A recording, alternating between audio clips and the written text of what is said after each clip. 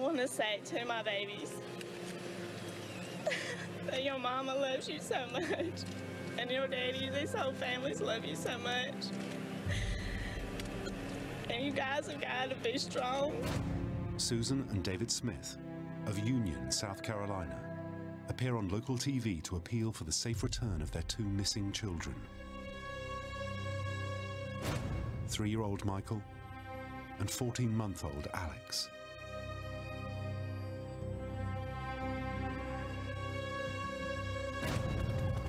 The police, the public, and the press join a county-wide search for the missing children who, according to Susan, have been abducted by a carjacker.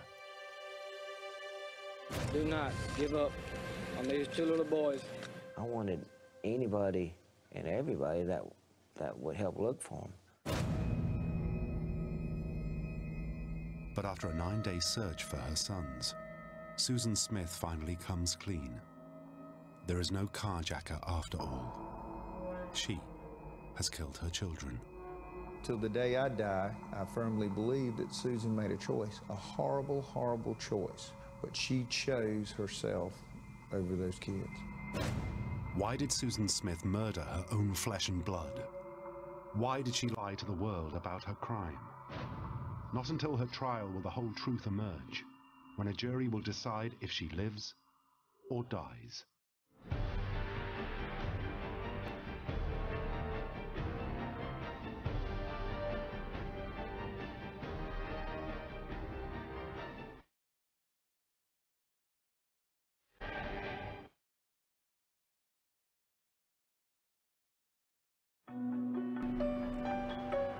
Union lies in the heart of America's Bible Belt, South Carolina. The lifeblood of the town is textiles. Susan Lee Vaughan is born here in 1971, the youngest of 3 children. She is just 19 years old when she meets David Smith. Susan and I were working in a grocery store together in Union. I was a stocker and she was a cashier. And we just got to talking at work, and we enjoyed each other's company. We both like to go out and enjoy the same things, like amusement parks, or listen to the same music, and then started dating. They fall in love, and on March the 15th, 1991, they marry. The following October, their first son, Michael, is born. But the marriage is heading for trouble. They both have affairs. They break up, get back together, then have another child they call Alex. Susan wants more than David can give her, but she never lets on. Thinking back now, I can't think of a single thing that would have been a sign of things that were to come. By mid-1994, their marriage is in crisis, and Susan files for divorce. Then a 911 call is received from this house just after 9 p.m. on Tuesday, October the 25th. The house is a quarter of a mile from the John D. Long Lake, north of Union. There's a lady who come up our door, and some guy jumped into a red light with her car with her 2 kids in it, and he took off. Susan claims her car has been stolen and her children abducted. The police track down David, and he races to the scene. Ironically, the tragedy will heal their broken marriage, albeit briefly. I walked up to the door, and Susan was standing there, and she just kind of collapsed in my arms. I had to, like, pick her up. I had to, like, pick her up and move her back on the couch. She was very distraught, very, visibly upset. I haven't given up hope that the Lord... For 9 days, Susan and David are headline news across America, pleading for the safe return of their children. I just feel in my heart that you're okay, but you got to take care of each other.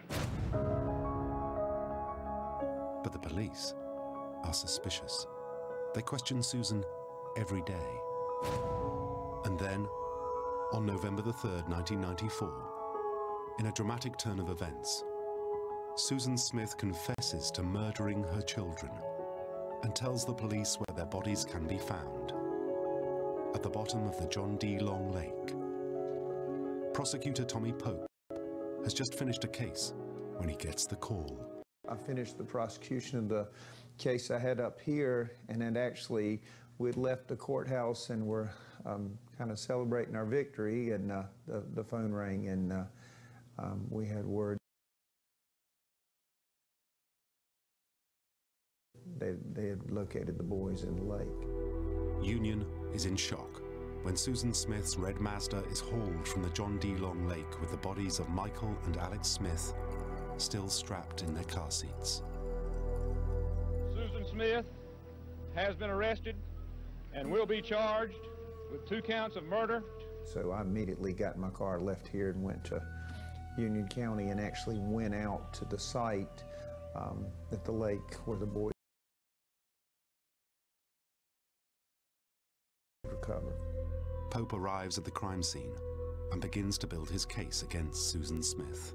The night that she ran to the house and reported that the children were missing, and they called David, Channel 7 out of Spartanburg came, and I had the raw footage from the video that night that they run in the blip on the thing. And it was the most interesting thing.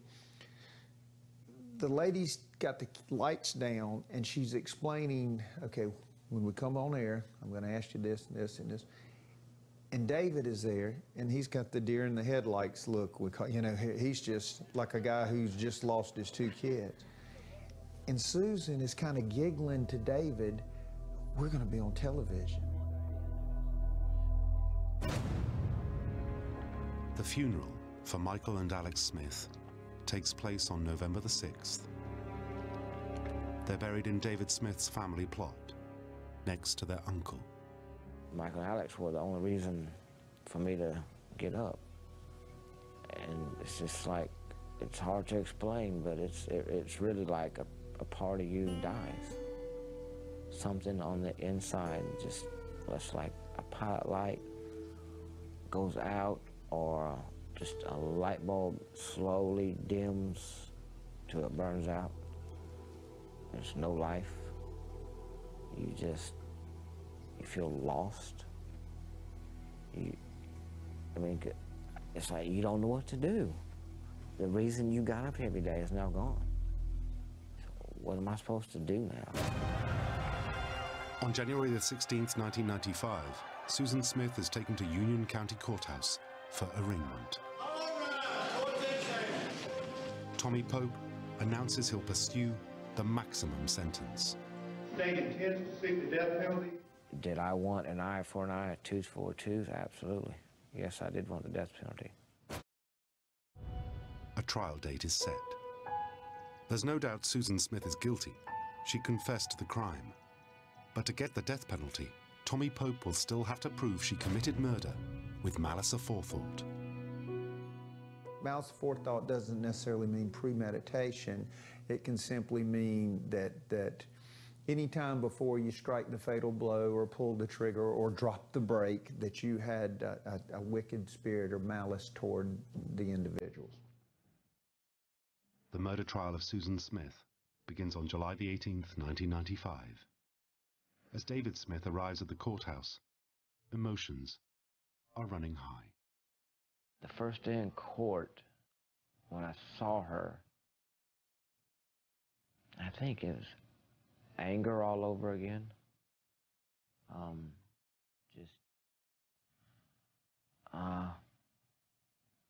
Wanting to confront her. A lot of days during the trial,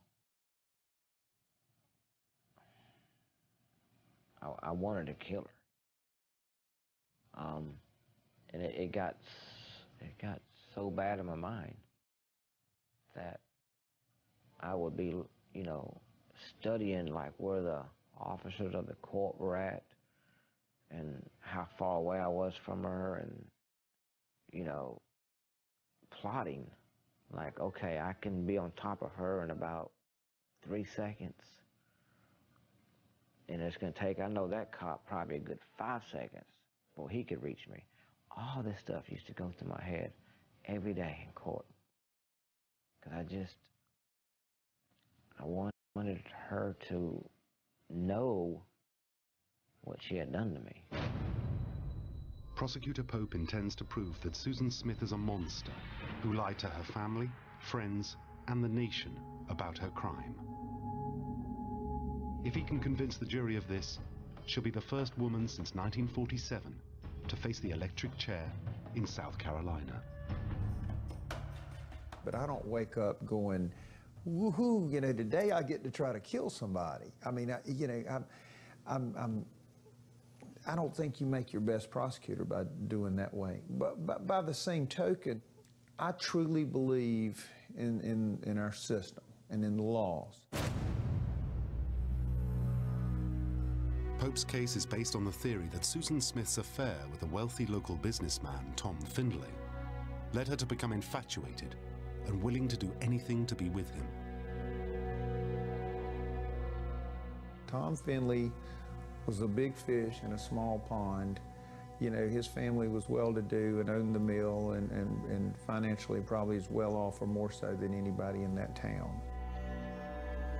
Pope shows the jury this letter Findlay wrote to Susan. I think at some point he decided that, you know, the fun was over. And so I always said it was like a Dear Jane letter that he wrote to her and he ended up in his letter basically saying she was a good girl, but they could never be together because of, among other things, the children. 1 week after she received the letter, Susan Smith drove her children to the John D. Long Lake and drowned them. And I think she really believed that if she could be free of David, free of the kids, then she would have this kind of fairy tale life with Tom. David Smith attends court every day, searching his memory for anything Susan said or did during the hunt for his boys that betrayed the horrific crime. The strangest conversation that I had with Susan during those 9 days was one evening. She made the comment, if we get the boys back, and then she stopped, I mean, when we get the boys back, do you think we could be a family again? And I just thought that was a little odd because, you know, first she said, you know, if we get them back. Because in my heart, I never gave up hope that we wouldn't find them. On Thursday, July 20th, just 2 days after the trial began, the prosecution rests and Susan Smith's defense begins. Her attorney, David Brooke, has hired Judy Clark, one of the nation's leading anti-death penalty attorneys, to assist him. They've no intention of having Susan testify. Instead, they'll paint a picture of her as an unstable, suicidal woman whose father killed himself when she was 7 and whose stepfather sexually abused her at 16.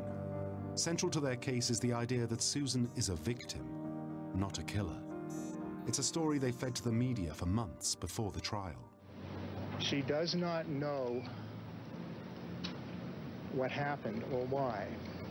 She does not understand it. I will always give the defense tremendous credit for the job they did in this case, because with the help of the media, they went from Susan the monster to Susan the victim during those months leading up to trial.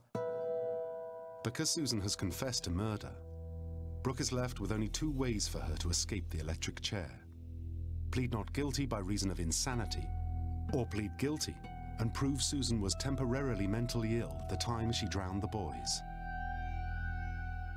Under our insanity, you need to think, you know, this desk is an elephant. Not I'm sitting in a desk, but I'm not just sure where I'm at. In other words, it's a very strict standard of insanity. And so the fact that you stop for a stop sign, you know, shows a connection. You know legal right. Brooke and Clark are left with only one strategy. They argue that Susan was not insane, but was depressed and suicidal in the weeks before the murders. She'd been drinking heavily and had had sex with 4 different men, including David, Tom Findlay, and even her stepfather. She'd also been diagnosed with dependent personality disorder, a mental condition that explains why Susan craves affection. But not everyone buys it. Please remember who the real victims were in this case. And it's not Susan, that Michael and Alex. The two little boys who lost their life. Next, Brooke claims Susan actually wanted to kill herself, but got out of her car at the last minute when she became too frightened. Their theory became kind of, it was a botched suicide, you know, but I noted she wasn't wet. She showed up at the other house and she wasn't skinned up as if I really was going to roll myself down the ramp and then bail out of the car. I mean, you would have had to, you know, get injured or dirty or something. In closing arguments, the defense tells the jury this is not a case of evil, but of sadness and despair. To Tommy Pope's shock, Brooke even convinces the judge to allow the jury to consider a lesser charge of manslaughter. Suddenly the judge decides when it goes to the jury that in addition to guilty and not guilty, he's going to also allow the jury to consider involuntary manslaughter, which was way off course for what we were aiming for. That's like a very minor charge, like a 5-year charge. Despite the setback, Pope begins his impassioned closing argument, claiming Susan is a selfish, manipulative liar who killed her children so she could be with her lover. On Saturday, July the 22nd, the jury retires to consider its verdict. It takes them just 2.5 hours. The jury goes with Pope. Their decision? Guilty of 2 counts of murder. The same jury that has convicted Susan Smith of murder must now recommend whether or not she should die for her crimes. For maximum emotional impact, Tommy Pope first calls her husband, David Smith, to the witness stand. I remember I cried a great deal. I was even told there wasn't a dry eye in the courtroom when I got done. I had to reopen some doors, like memories of Michael and Alex that had already closed. You know, maybe I'd already put in a shoebox and put on the shelf. And then when I had to testify, I had to open that box back up. Next, the prosecution plays its ace.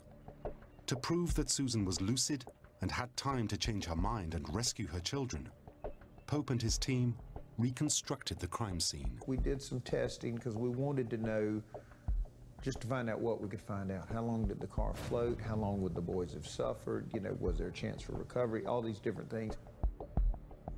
Pope found an exact replica of Susan Smith's car, placed sandbags in the child seats where Michael and Alex would have been sitting, and took it out to the John D. Long Lake. This reenactment is to be the centerpiece of Pope's case. We mounted a camera on the back deck, had the car seats in there. We matched the weights and did everything scientific we needed to do. As the car would sink, you would see the water come up, and basically you knew in your mind's eye that the boys were strapped in these seats, and the car is now turned up, so you're now facing down. And ultimately, the water would go over, and it ultimately covered the camera.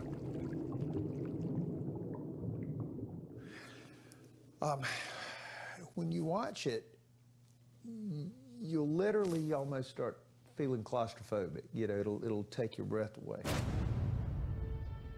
Pope explains the car takes 6 minutes to sink. Ample time for Susan to get to the children and rescue them. But before the footage can be shown to the jury, Judge William Howard must decide if it's relevant and admissible. So the judge clears the jury, the press, and the public from the courtroom for a private screening. We're watching it, defense is watching it, it would literally, you could hear a pin drop in that courtroom, and you just felt like you were losing the oxygen. And over at Susan's table, I heard some noise over there. And she's giggling and like writing notes and playing tic-tac-toe or something. And she would kind of look up and, you know, they'd giggle some more, look up, but I mean the video, she can see the video. The judge allows the video be admitted as evidence and orders the jury to return. So now everybody's sitting there. You can hear a pin drop in courtroom, same thing, but now the jury's in. I hear noise over there this time. Now she's crying. Pope is not permitted to present this disturbing contradiction as evidence. The jury will never know what happened while they were out of the courtroom.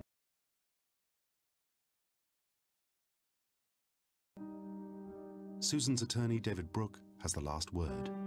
Tells the jury that their judgment is sounder than Susan's and asks them to sentence her to life in prison. He looked at the jury in his closing arguments and said, who here among us can cast the first stone? Right out of that quote, right out of the Bible. I think it had a lot of weight with that jury being a small town and, you know, down here in the Bible Belt. At 3 p.m. on July 27th, the jury is sent back out to decide whether Susan Smith should live or die. I felt strong about the case, but there were just enough X factors in it that, and I've been in front of enough juries to know, you don't know till they come back. The 12 men and women of the jury return to the courtroom after once again only 2.5 hours. Their verdict is unanimous. Susan Smith will not be executed. Well, I was disappointed. I surely didn't believe that Michael Nallitch got justice. But at the same time, part of me felt that, well,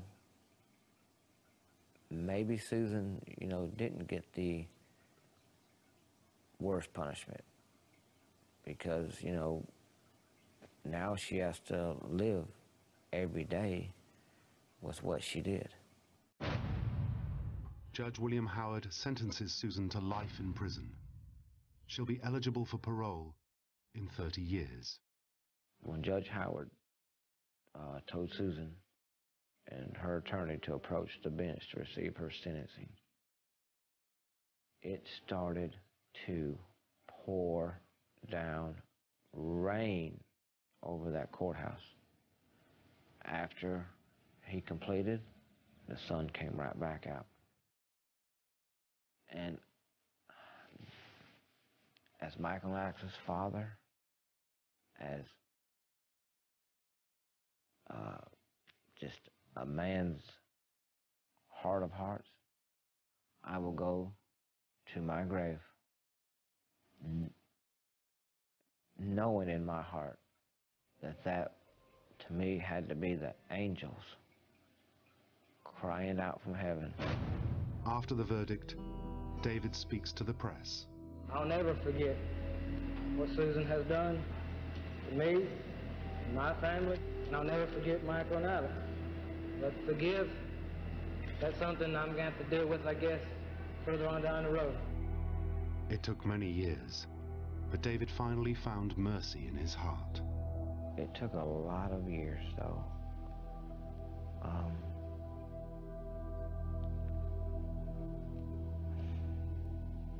I knew, part of me, I guess why I struggled with it, because I was so mad at her. So, you know, I had to forgive her because that's what God tells us to do. And I had to forgive her to be able to move on with my life. At first, Susan Smith had an entire nation glued to their TVs, praying for a happy ending. The Lord and myself both know the truth. I did not have anything to do with the abduction. 9 days later, the mother of those 2 missing children became the most hated woman in America. David Smith will never forget the crime or the trial, but he has managed to move on with his life. Now I have 2 more beautiful children. My daughter Savannah is 10, and my son Nicholas is 8. And, you know, they're my inspiration now. They relighted that pilot light that went out when Michael and Alex died. And so everything's going real well. I have a good life now.